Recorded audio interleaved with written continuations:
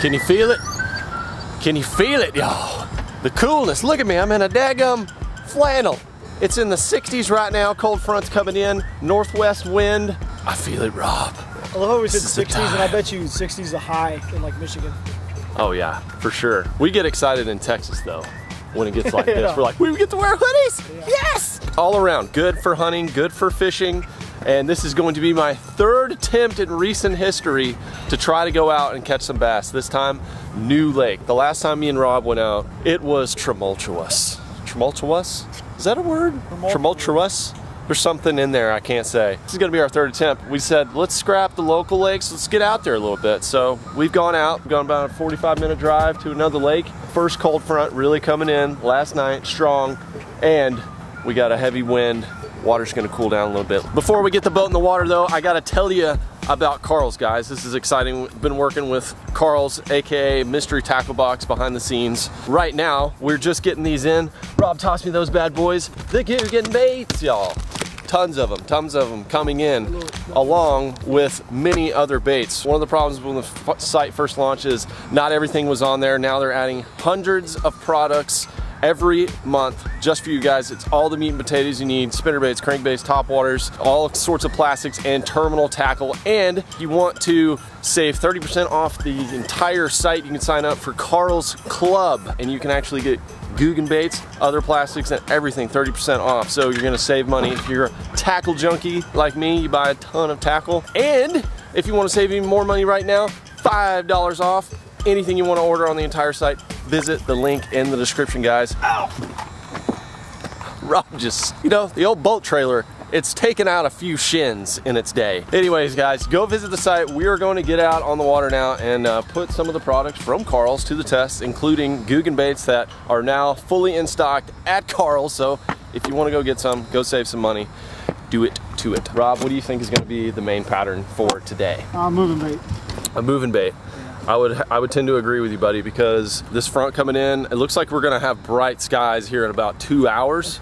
But yeah, I know. But I think the first couple hours of the day, it's definitely gonna be moving bait. Hey, look at these teal. Flare, flare, flare. No, those are pigeons. Those are pigeons. Never mind. I thought they were teal. I got excited. I've been following the moon, and I think that mid-October, that's when the fishing's really gonna turn on, at least in our region where we are. The water's gonna cool down enough, gonna be pretty shiesty in the middle of the month. Tons of rain and the water's high. Not the best conditions, but we gotta go out there and try it. That's what we do. We're fishing freaks. It's what we gotta do. I had to put it in 4-wheel drive the other day, get out of the mud a little bit. So I don't know if you guys have ever seen a dirt clod of that magnitude on the nose of a boat, but there it is. Selections of tasties. Steven, what's your predictions for the day? Pretty good. Positive thinking, that's good. Yeah. It's nice and cool. It is. You're prepared. But Rob will get some line on his reels. Eventually we'll go get out there. A little bit of a wind factor. Water 74 right now. It's going to be going up. Yeah, that's something you don't want to rub your fiberglass boat next to. We're due for a win, Rob.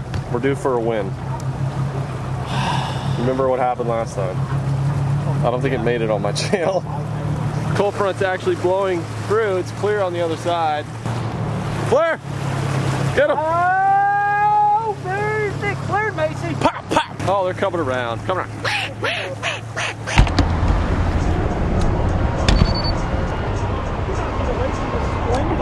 Oh, it's fantastic.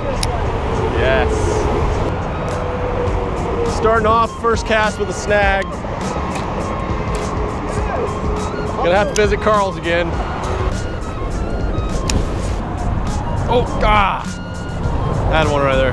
This is the condition you want with 2 trolling motor batteries on a 36-volt system.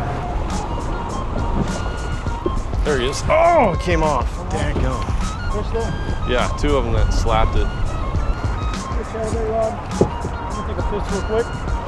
Oh, wow. Here we go, boys. Holy. Here we go, boys. Get ready for thunder, because there's the lightning. Wow. Every time you get those rains, dude, this is what comes up. I could literally eat that like 2 bites. I could be like a hot dog. Just look Wow. Yeah, I was rolling. I'm glad I was rolling. Didn't want to miss that excitement. Wow. Jeez. Here's what I'm noticing here. Shad and the fish seem to be a little deeper so far. That is bright. Why? Because that sun is coming out strong right now. We've been out here 30 minutes, guys, and already I've amassed a 5-inch bass. Can you believe it? We just had a groovy looking spot right there. The problem was the wind was just hard, and I've only got 2 trolling motor batteries right now, so it was just too difficult. I think we're gonna maybe jump around a little bit. Oh my gosh, the bird just came up almost, looks like he was coming in the boat. See that beak on that thing? It's crazy. Probably gonna try some other stuff that's a little calmer. This isn't just fishing, this is strategizing right now. They can totally hear me. I spent $800 on this mic probably. Can't hear that at all. Don't know what you're talking about, Rob. We got a suppressor on this thing. These shad are scattered all around this bridge area that we're fishing. And we're trying to figure out what's the best depth. What do we need to do? What would you do, fishing freaks? Let us know in the comments. Go get coffee. Go get coffee and take a nap? That's coming back for sure, right? That might work with a jig, but a crankbait? This is good when you got a hard metal. Oh, there's rope too. There's rope there. Freaking awesome. This is probably one of our best starts we've had, and it's connected to the Oh yeah, I see. No, it's. You want to hop on there? No. I'm gonna let this $14 crankbait have a great day, right there. Retire. That's This is good. Chopcarls.com, because you'll need some more. Perfect example. Shads are cruising the city right here. Cruising with shads. Yep. Got him. Yep. Yes, sir. Good fish. Good fish. Right on the rocks. Right. Hey! Yeah. There we go. Good start. It's kind of dark. Looks like a marina fish. Can I smell him? Yeah, he's been eating shad. That's a shad. 100%. Go ahead and just put me in the bag.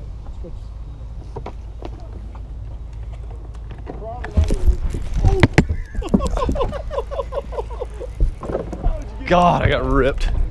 Yeah. Okay. Nicely done, Rob. Nicely done. Right in the crack. Oh. Whoa, you almost split your gooch. Hey, well done. There was one there. There was one there. Well done. Couple bites on the yigs so far, guys. All the bites have been on the bottom so far. Even my crankbait bite that I got, I missed one fish on a jig. It bit my, I was actually using a crack crawler trailer. Chewed it up and I missed him. I think we're gonna continue this pattern around the marinas, kind of go around and just fish the edges of the break walls. All the shad I've seen so far close to the bottom. It's important to keep in mind. We're out here on these rainy, changing condition, fall, ultimate, try to figure it out days. We're gonna try our hands here with a little flipping. 2 foot. Some sweet beaver.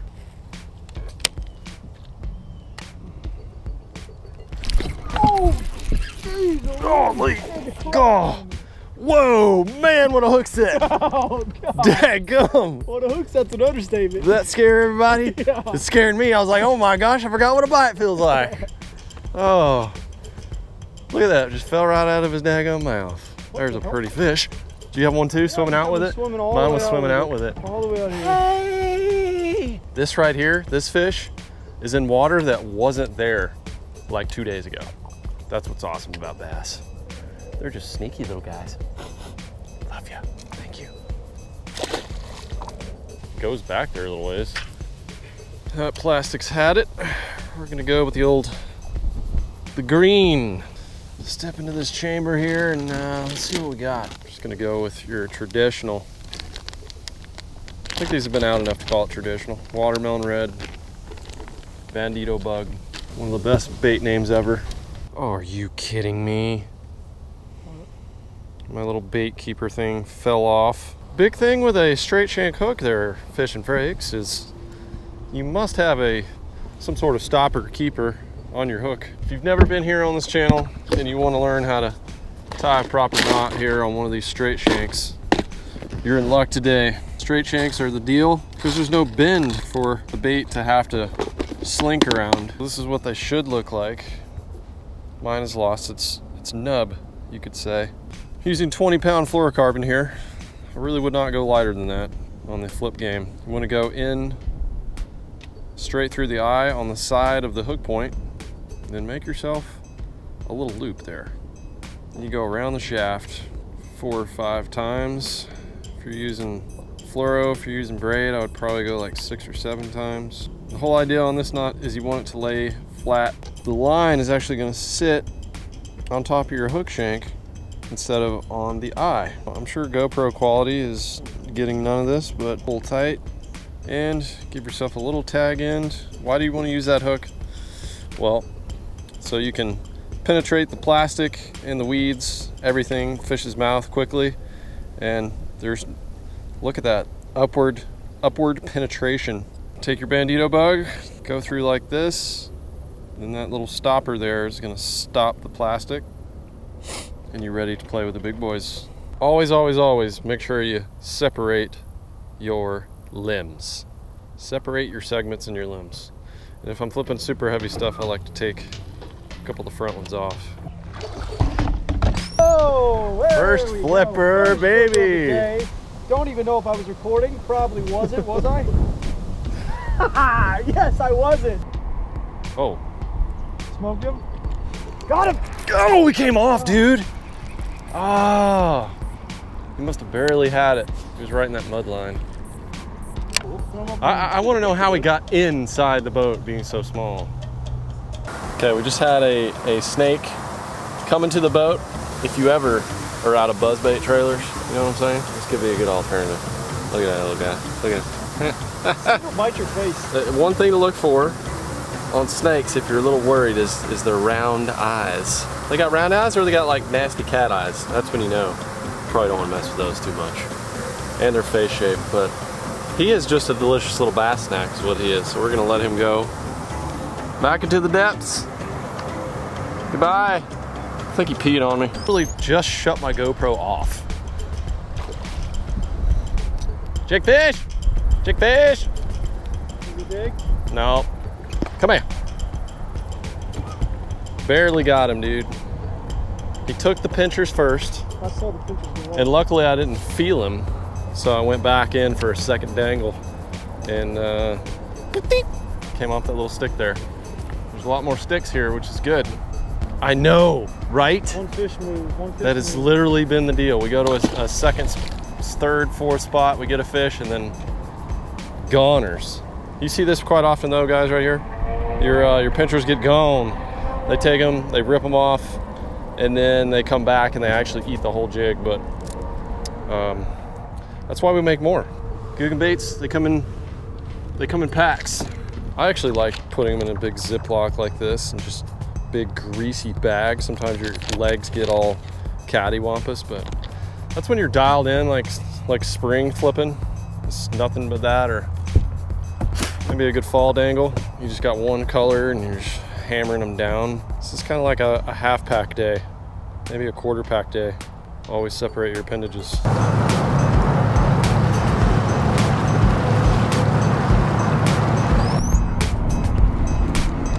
God, just be a big nasty 4-pounder up here, please. Just do something with your life. Broke me off. No, I just saw that too. Son of a gun.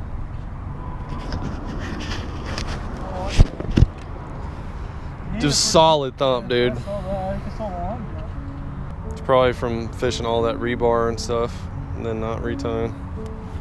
That's a bit of a cog in the wheel. I think that might be a game ender for me. I'm kind of disappointed on that note. Am I disappointed? Yes. Am I gonna cry? No. This is just one of those days. I've had a handful, plenty. Let's not lie. We've had lots like this where you're not getting on a pattern really. We semi had a pattern, but it's really just like one fish in each spot.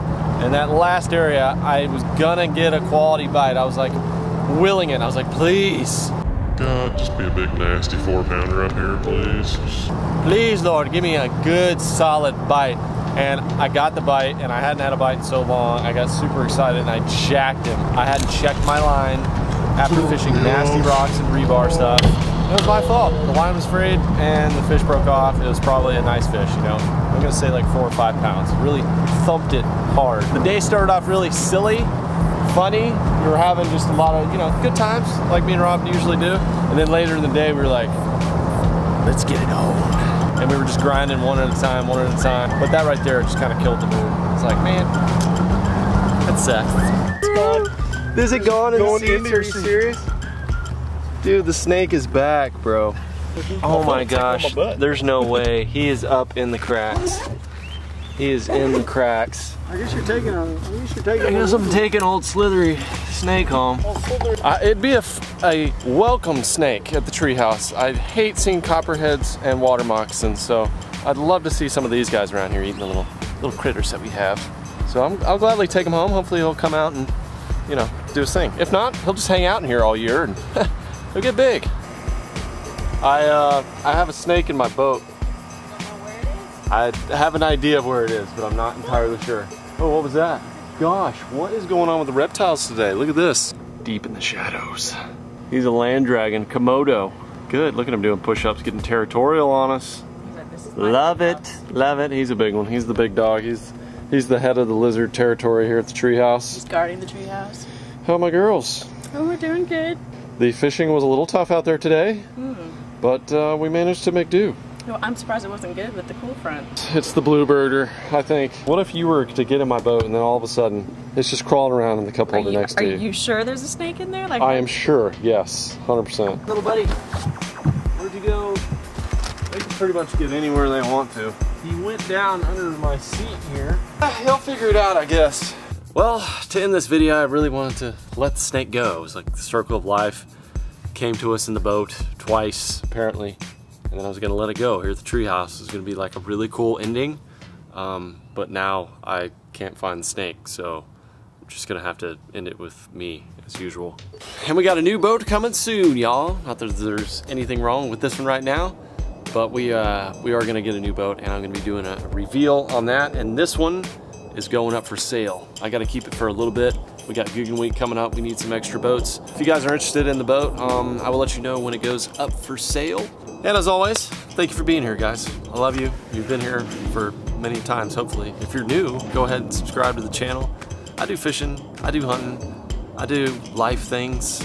I try to be a good person and love everyone.